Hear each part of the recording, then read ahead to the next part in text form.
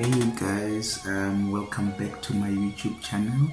Thank you for watching my videos and subscribing. For those that have subscribed so far, I appreciate the support.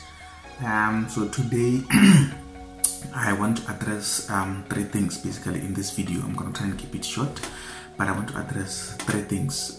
One is already, most of you already know that I am studying in Ireland. But maybe you might be wondering, how is it that I am studying here? You know, who's funding me, or how are we getting funded, me and my other friends? So I'll address that one first. And then the second thing that I want to address basically is, you know, the scholarship that I'm under, you know, whoever's funding me, what's the scholarship about? Why was it, you know, kind of like started when, and you know, what is it all about basically? And then, and why it's called the Kader Asmal Fellowship Program. And then three, I'll basically go through the application process of how to apply for the scholarship, because applications are currently open and they're closing on the 31st of August. So hence I'm making this video now, which is basically a month earlier, so that you guys can have the information to decide, you know, to make an informed decision whether to apply to the scholarship or not. And I will also try to discuss some of the benefits of applying to this scholarship. So without wasting much time, let me get to it.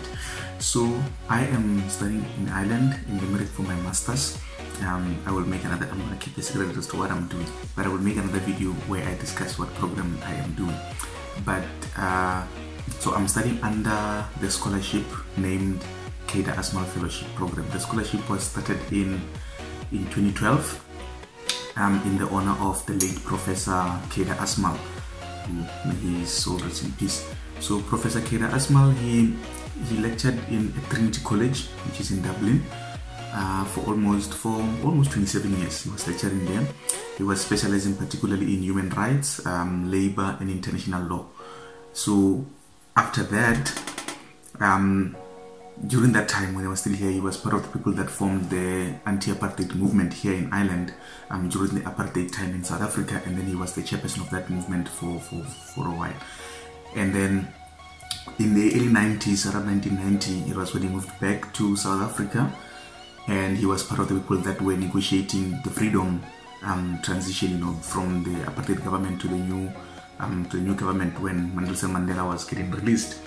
So, and then after that, so when we won the elections, when the ANC took over in 1994, he became the Minister for Water Affairs and Forestry. And then after that, he served as the Minister of Education from 1999 to 2004 until he retired, and then he unfortunately passed away in 2011. So that relationship, or that relation basically between the Irish government and the South African government, led to a program after, you know, the professor passed away in 2012, which was called the Kader Asmal Fellowship Program. And this scholarship, basically the way it works is the Irish government has a relationship with the South African government, and every year they fund a certain number of South African students to come and study in Ireland, across Ireland, basically at all Irish universities, for their master's degrees in all kind of programs, including, you know, finance, agriculture, engineering, management, public health, nutrition, human rights, law, all qualifications of your choice, basically, as long as you can show why you want to apply for that course. And then, so that's how it was formed, because that's just a little bit of the history on the scholarship. That's how it was formed. And then, so since then, it's been, you know, growing small. Every year the number increases, the number of people that they take increases. They take people from South Africa and Zimbabwe, and it's Lesotho and South Africa, yes, and they wanted to expand to Botswana last I checked. So basically, if you're wondering what the scholarship covers, the scholarship basically covers everything that you can possibly think of. First, they cover your course fees. So when you apply to the universities, there will be a certain fee that you are charged, and the scholarship covers that. And then second, they cover the required flights, you know, flights that will take you from South Africa to Ireland, one-way ticket in September, and they cover that, economy class. And then they pay for your accommodation, and they pay for monthly stipend allowance, certain amount of euros, can't tell you how much yet.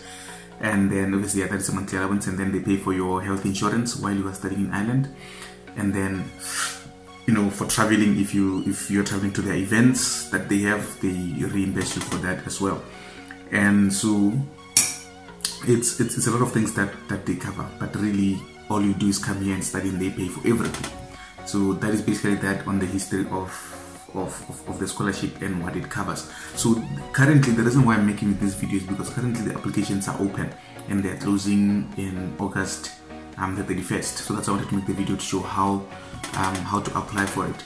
So the way that I got the funding, or the way that I went about the scholarship, was I just found it online. You know, I was just searching scholarships to study in the UK or in Ireland. Then I found the scholarship online and I just applied for it. So I had no one to guide me through it. No one was showing me how to apply or what to, you know, how to fill the form or what is required and what is the next step. I was basically just figuring it out as I went by. But I'm trying to make it easy for the next group that will come by giving you guys this prior information before you apply, and so that you can be familiar with the process. So with that being said, the application is now open. The website, the link to the application website is in the bio, and then I will also be doing a video, an instructional video right now that shows you how to apply step by step. So the applications are open, but let me just summarize the process first. So you will apply to the scholarship, and they will take, maybe when I applied, so let me go through my process. When I applied in October 2018 towards November, because the scholarship was closing in December, I think, then. And then I didn't get any response. So for December, January, February, I never got any response. And then I got the response, you know, from them in February saying I got shortlisted and I should, you know, send letters of recommendations, academic letters of recommendations, and I sent them. And then I was invited to an interview in Pretoria at the Embassy of Ireland. So from there, I did the interview. It was almost probably 30 minutes to an hour interview, very intensive. But they are good, they ask good questions, you know. And so after that, I waited like I think 2 weeks or 3 weeks. They told us after 2 weeks or 3 weeks whether we were successful or not. And then if you are successful, they tell you that please take note, this does not mean the scholarship has been awarded, and so don't make any harsh decisions because it's just the first step. So the second step after you pass the interview is you have to do the International English Language Testing System exam, which is IELTS exam in Rosebank, or depending where you are, in Bloemfontein or Cape Town, depending where you are. But if you're in Johannesburg, the test takes place in Rosebank. You just have to book for yourself. They will send you emails to say where to book and choose which days to book and everything, and then they will pay. So the Embassy of Ireland pays for that. You don't have to worry about anything. Then you go and you sit for the exam. The exam is a 3-hour exam basically, and it's got 4 sections, and it's the listening, and then you have what is the next one? I can't remember the second one. And then you have the writing, and then you have, okay, I'll remember those. I'll see what they are. But you have to take the exam, which is like a 3-hour long exam. It's easy, it's English, but it's just very long. Oh yeah, the other one is the speaking, the interview. So you speak to a lady and they want to see how fluent your English is, or how, you know, you can have a conversation with a British person and you can hear them, or an Irish person, something like that. So after you get that, and then you'll get the results maybe after 2 weeks again or 3 weeks, and they will tell you whether you passed the exam or not. And then once you pass the exam, they courier the certificate to your home address, and then you have to courier that certificate back to the Embassy of Ireland so that they can have that. That will be the second step. Then the third step, you basically have to now apply to the university of your choice. So they will tell you at every step, they will tell you, so you really don't have to worry. They will tell you, okay, you've passed. Now the other step is follow this link or talk to this person, and they will help you apply to the university of your choice. And then you do that, you apply, and then you wait for the acceptance letter from the university, you know, if you meet the requirements. So once you get accepted into the course that you've applied for at an Irish university, then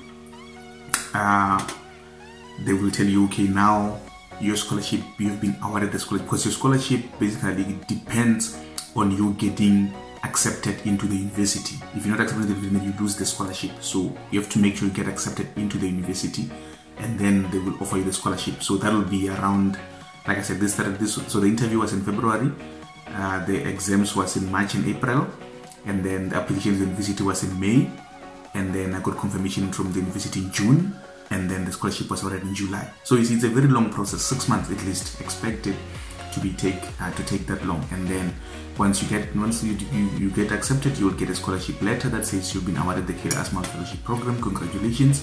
And then from there, they will basically, you'll be in touch with ICOS, which is an organization in Ireland which is responsible for, you know, assisting the students or administering the scholarship in Ireland while you're here. So they're called the Irish Council of International Students. So they will be communicating with you how to apply, you know, and then they will book your plane ticket, give you a date when you will depart, because the academic year in Ireland starts in September.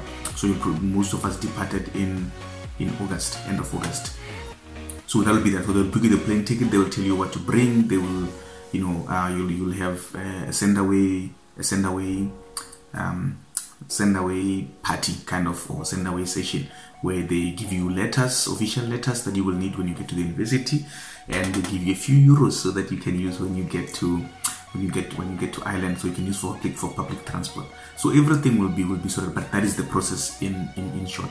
So what I'm going to do now is I'm going to go through the requirements. So if you check on the website, all of this is on the website. The only people that are eligible must be South African citizens, must have a minimum of 2 years relevant work experience, which can be either volunteering or an internship. And then you must be willing to do like a master's full time on any of the list that are basically documented. There's a document that shows which courses are there that you can apply for and which universities, and that's where you also find the link. And then you must, you know, be able to take the fellowship in the next 2021-2022 academic year, and then you must not have applied for the Kader Asmal Fellowship program before. And the one most important thing is those that already have the masters do not qualify. So if you already hold the masters, you do not qualify. And then I've seen this year they say, you know, you must have a minimum point grade of 75%, first class or second class honors grade. So that I don't think it was there for us, but I would say, look, give it to like, just check for your undergrad or for your honors degree, what is your total average. Just calculate that and see. Even if it's 70, I would say apply, you know, or even if it's 65, I would say apply. They will look based probably on merit and see, you know, if you qualify. They have the deciding say at the end of the day. So just try your best and just apply.